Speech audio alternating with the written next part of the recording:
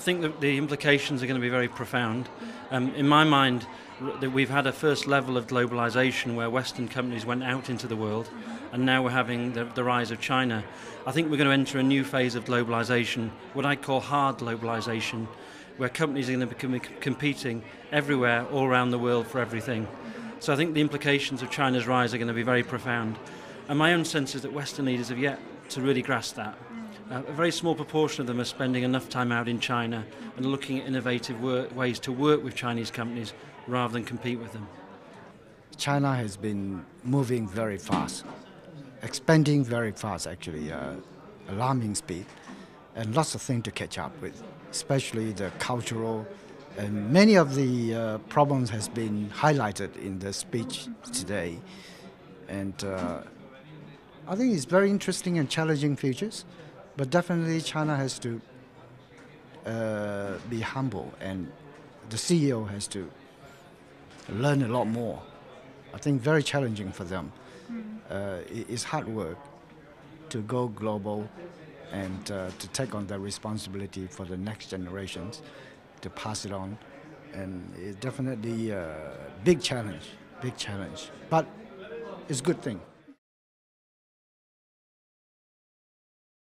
Actually, I think they're more than helpful. I think they're vital.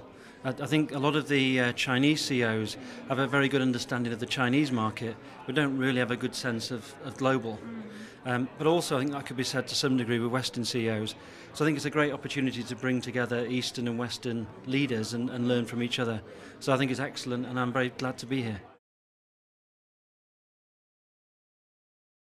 What do I think? It's great. A lot of eye-openers, a lot of new insights gained from the panelists.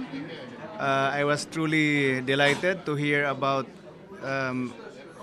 China being seen as a threat to some economies, but actually it is not. So coming from a small country like the Philippines, we do share a lot of common heritage with China, but we get more influence from Western interpretations. So I'm happy to be here.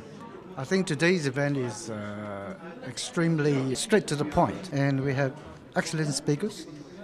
And from Changjiang, congratulations to your Changjiang institution. And the discussion topics are very in-depth, I think, although given such a short amount of time, and people put the ideas across. And definitely a lot of ideas are very, to me, it's quite revolutionary, it's new. And people try to look at things from different directions. I think today's been very informative, very interesting.